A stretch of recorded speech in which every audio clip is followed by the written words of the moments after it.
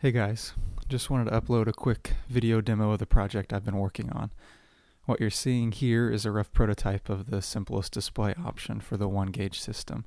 This is a text-only character display, but I'm working on touchscreen displays with multiple gauge graphic options, as well as tablet and phone displays.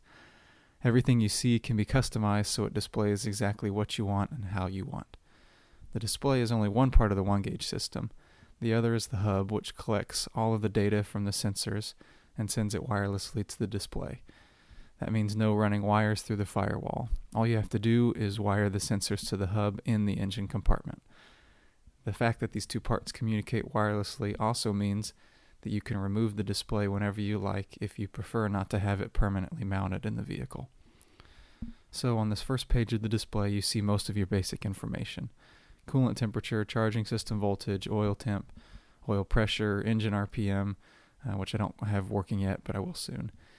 Speedometer, manifold vacuum, and fuel tank level. Then I can switch pages by clicking a button. On this screen, you've got a lot of your information about the fuel system. This includes your fuel pressure and fuel temperature as it enters the carburetor, fuel flow rate, miles per gallon, total gallons used in this trip. And at the bottom, you have your transmission fluid temperature. This screen shows a clock at the top and the temperatures of 3 areas of the vehicle. The cab and vent temperature sensors aren't currently hooked up, but they use the same setup as the outside temp sensor.